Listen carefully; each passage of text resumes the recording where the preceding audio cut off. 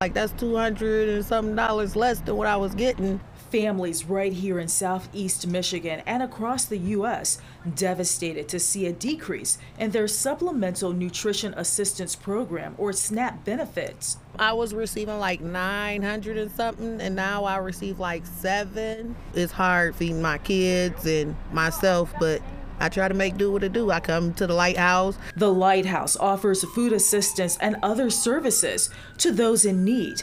And those who work there say they're already seeing an increase in the number of people they're serving. Because of SNAP programs are going to take as much as $95 per individual and up to $300 almost per family, then we're already experiencing it. In fact, Lighthouse says the need for additional support is overwhelming. Just the month of February, we've had 11,000 people that have visited our food programs. So we're already starting to experience the need by recipients.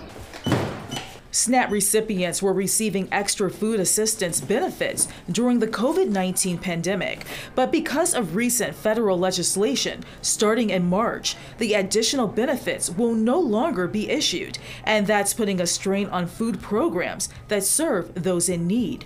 We're making an order for food every month now, where before maybe we would take maybe 2 months where we would make an order. Organizations like Lighthouse can always use your help, but right now that help is needed more than ever.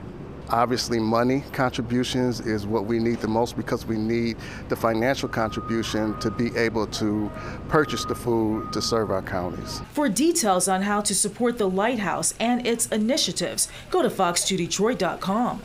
Jessica has 4 kids and now comes to Lighthouse twice a month to help her feed her family. She says she is determined, despite her circumstances, to make sure her family will always have something to eat. If you got to get out here and find other resources, then you have to do what you got to do, like get an extra job or a side gig in order to provide for our family. That's what I got to do. In Pontiac, Ingrid Kelly, Fox 2 News.